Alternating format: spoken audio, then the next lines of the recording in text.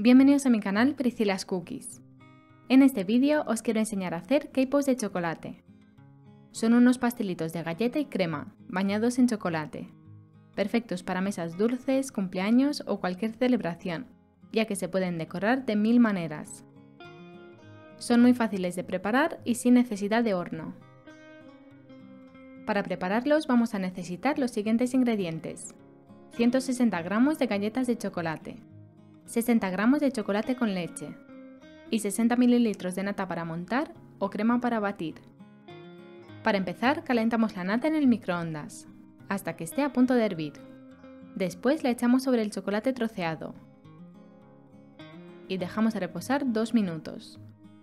Pasado este tiempo, removemos con una espátula de silicona hasta que el chocolate se derrita por completo y nos quede una crema homogénea.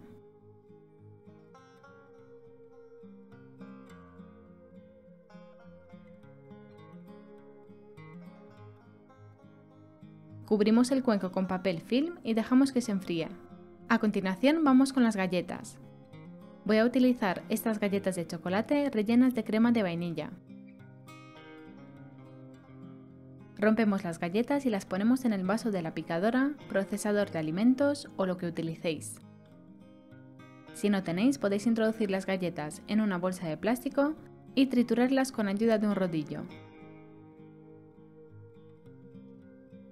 Las trituramos hasta conseguir un polvo fino.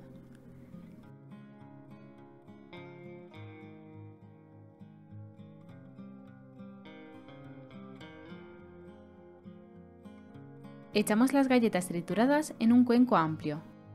Añadimos la crema de chocolate que hemos hecho antes. Después de que se haya enfriado, tiene una consistencia más espesa y cremosa.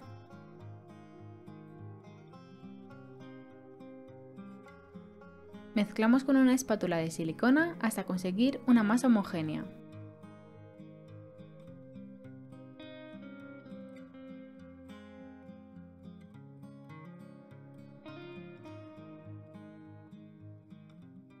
Ahora vamos a formar porciones de 20 gramos de masa. Si no queréis pesar la masa, podéis coger pequeñas porciones con la ayuda de una cuchara.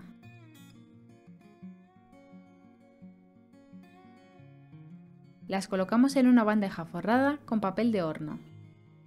Seguimos formando porciones hasta terminar con la masa. Se pueden enfriar tal cual o con forma de bolita, como prefiráis.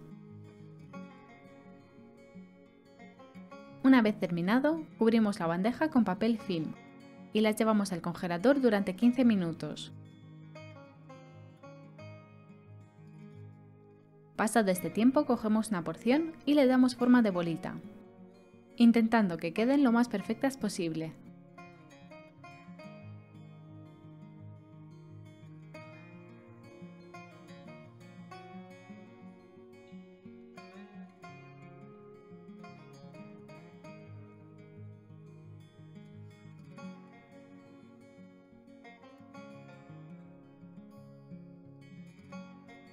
Las colocamos en una bandeja forrada con papel de horno. Una vez terminado, las llevamos al congelador por 15 minutos más. Para poder hacer el siguiente paso vamos a necesitar unos palitos como estos. También nos pueden servir las brochetas de madera o incluso unos palillos. Ponemos un poco de chocolate en un cuenquito pequeño y lo derretimos en el microondas en tandas de 30 segundos. Ahora cogemos una bolita y le damos la vuelta. Pasamos el palito por chocolate derretido y lo clavamos justo en el centro, más o menos hasta la mitad de la bolita.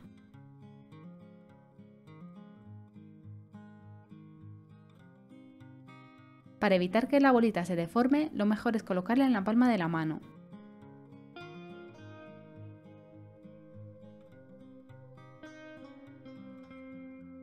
Hecho esto, lo pinchamos en una base de poliestireno.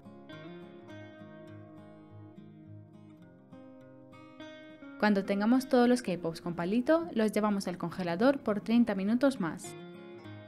Seguimos con la decoración. Para ello vamos a necesitar 300 gramos de chocolate, blanco, con leche o negro, el que más os guste, y sprinkles o bolitas de azúcar. Derretimos el chocolate troceado en el microondas, en tandas de 30 segundos. Hay que remover de vez en cuando para que no se queme. Bañamos los K-Pops en el chocolate derretido.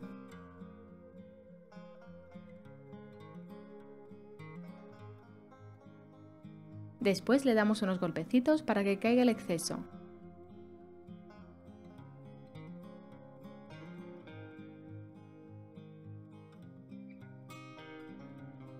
Por último, y antes de que se enfríe, lo decoramos con sprinkles.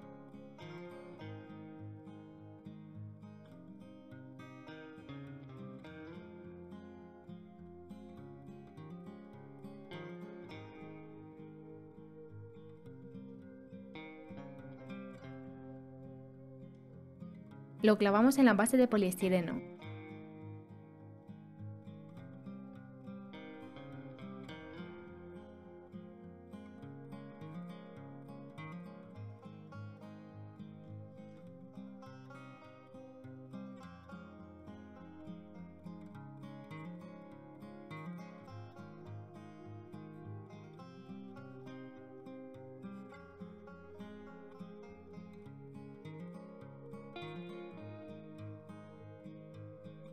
A continuación derretimos el chocolate blanco y bañamos los K-Pops.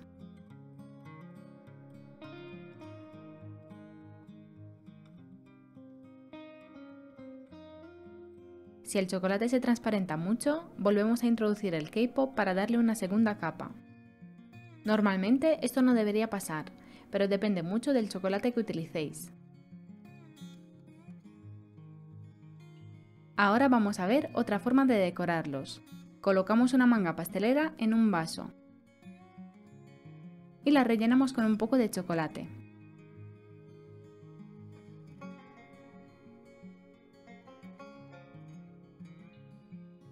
Cortamos la punta con la ayuda de unas tijeras. Colocamos el K-Pop en una base de poliestireno y lo decoramos con unas líneas de chocolate. Hacemos lo mismo con el chocolate con leche. Y decoramos los K-Pops blancos. Cuando tengamos todos los K-Pops decorados, los meteremos en la nevera hasta que se enfríe el chocolate. Para presentarlos podéis llenar un recipiente con arroz blanco, confeti, azúcar o lo que tengáis y clavarlos ahí para que se mantengan de pie. Espero que os haya gustado esta receta y que os animéis a prepararla, porque estoy segura de que os va a encantar.